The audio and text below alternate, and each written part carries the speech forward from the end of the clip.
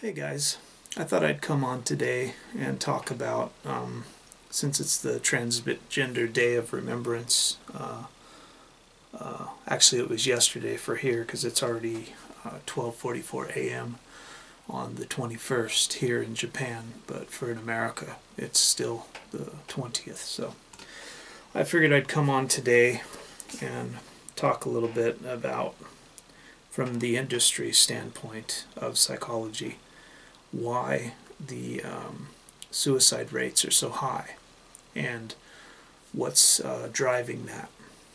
Um, in my profession, what I feel is driving it is two things, actually.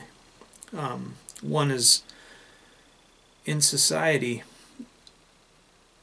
people always try to take from the weakest. That's how society seems to work. And typically, most people know, a lot of transgenders are kicked out of their homes and can't find work. They end up living on the government dole. And because of this, they have to go into sex work. And they're the least wanted in society. And because of this, the government, in many cases, tries to take money from them. That's how the government likes to work. They take the money off of the most downtrodden. And the people with the most money pay the least taxes and are not paying almost anything. So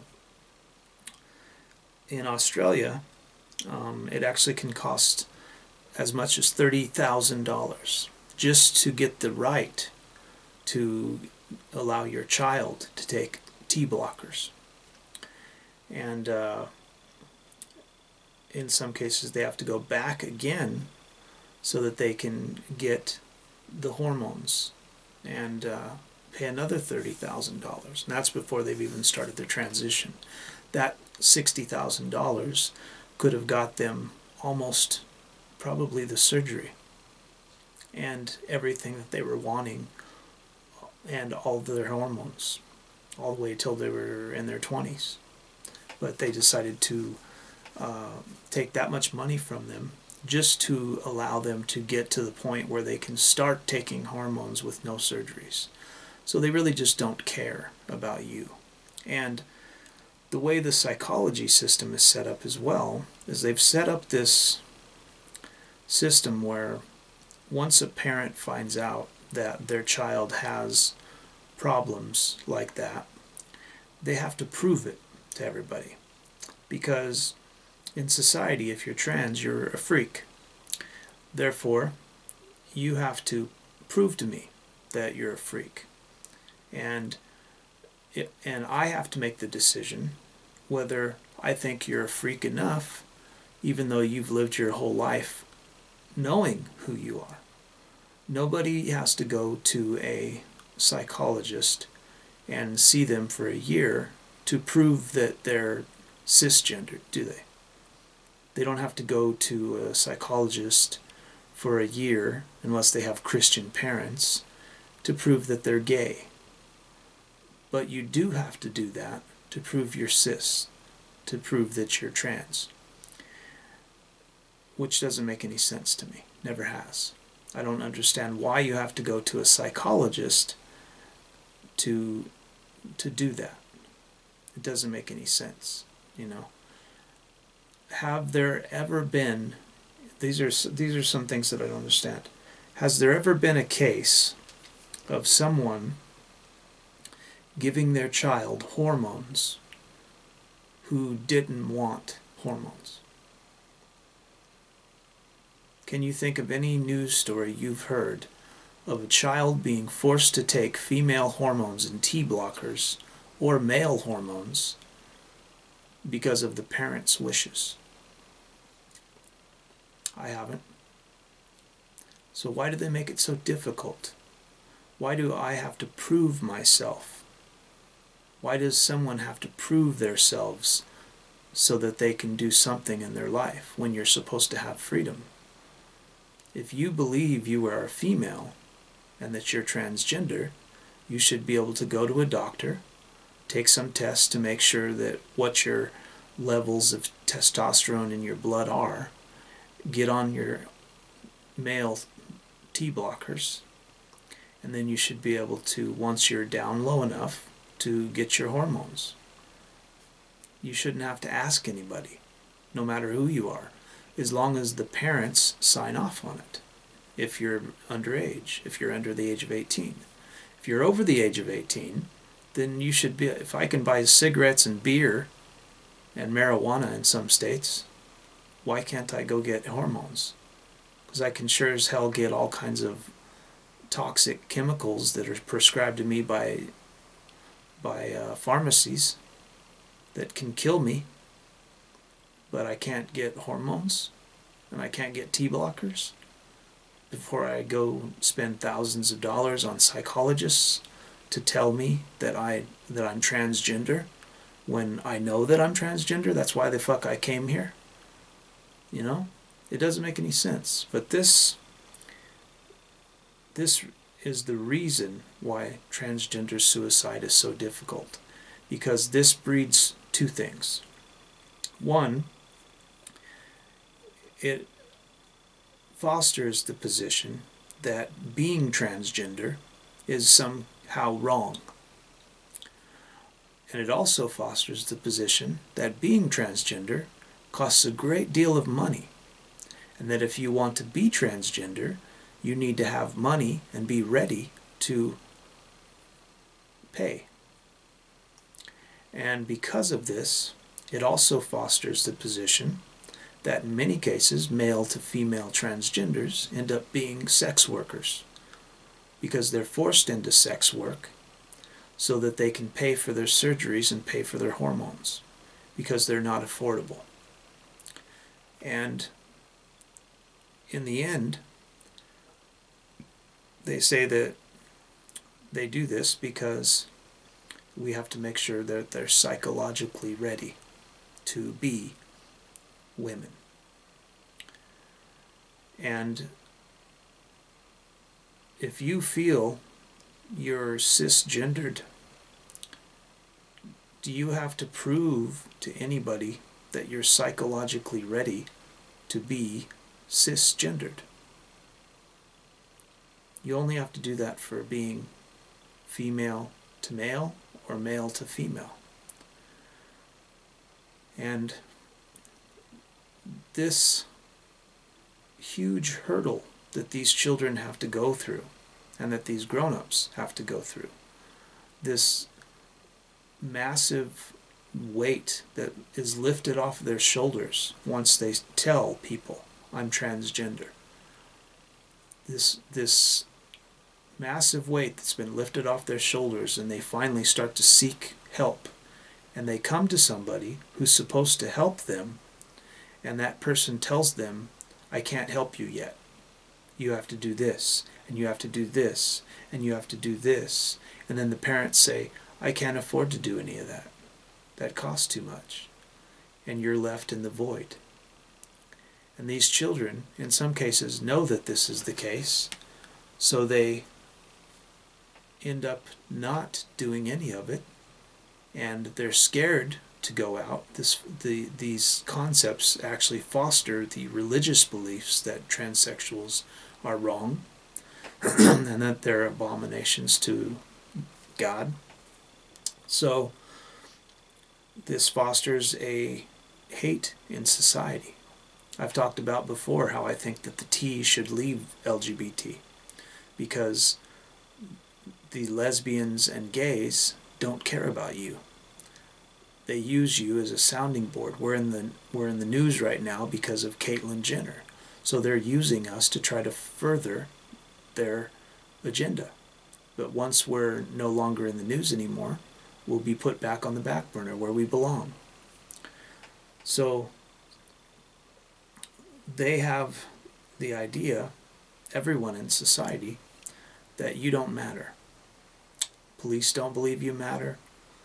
Psychologists don't believe you matter. Most doctors don't believe you matter. And in many cases, their parents don't believe they matter. the 41% suicide rate of transgenders that attempt suicide, where in the cisgender population it's 1.3.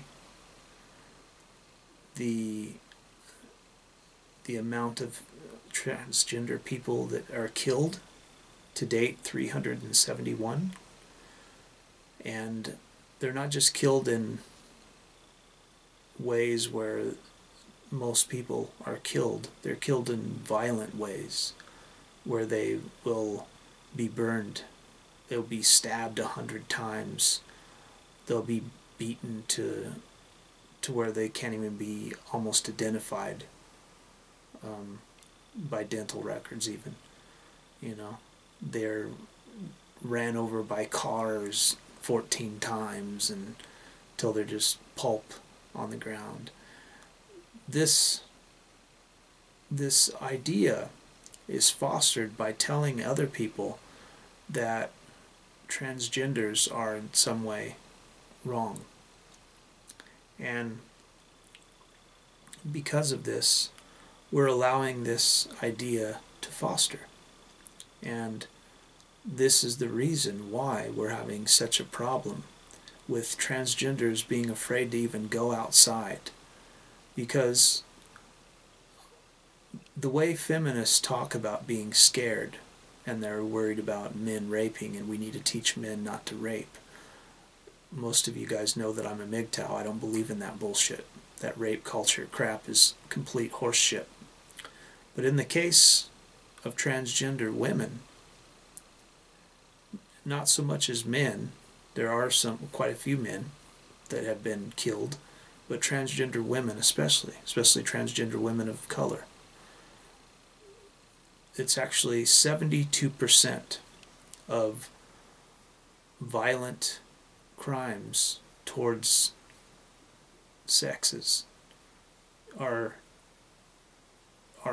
transgender people. 72% of them.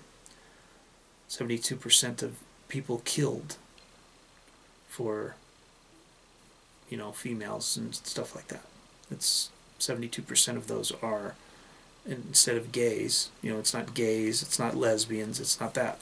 72% of hate crimes in the United States and the world, 72% are transgenders.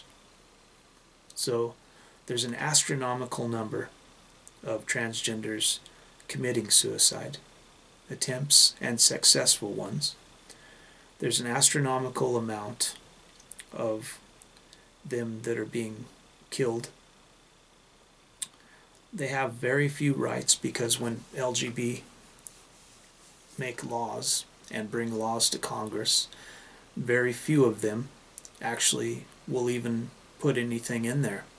And if they do, it's bylaws or single lines about transgender people. It's mostly all about gays and lesbians. So very few laws are created and have been created since 1954, when a big sensation was made from one of the first transgender women coming back to America.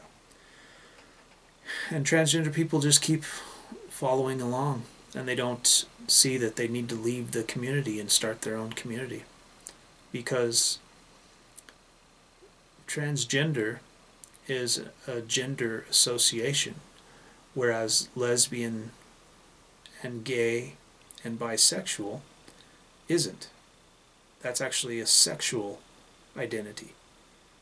It doesn't have anything to do with gender. So we really have no reason to be there, because when you're transgender, you can be bi, you can be trans, you can be gender fluid, you can be queer. So transgender doesn't mean the same thing as LGBT. So I believe we should be leaving, and that's the only way that the transgender community will ever get true freedom and get laws passed. You know, but until that happens, people are going to continue to kill us. They're going to continue to commit suicide. The rates are going to go up. They're at astronomical levels, at record highs right now. They're they're being, I think some of it's being brought about because of the gay rights, the gay marriage that came out. Since the gay marriage has been legalized, more transgenders have been killed and beaten since then. And the transgender bathroom concerns have become huge. And all of this is leading to suicides. If you can't even go to a McDonald's and have a hamburger with your family and go to the bathroom, what hope is there for a transgender woman? If you're just a little girl,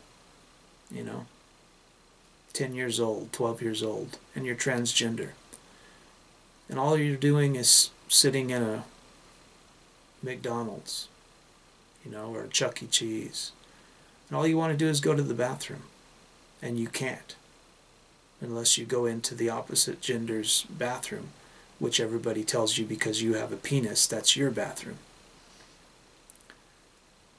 What hope is there when these children commit suicide? How can you justify them not committing suicide? You're making it as difficult as you can for these children to live and survive in society, and you're marginalizing them. So when they kill themselves, it's on you. You have to live with that. Thank you for watching. This has been Shi-Nu. I'm a male to female transgender, and if you got any questions, comments, leave them in the section below. Hope you guys learned something here. Thank you for watching. Good night.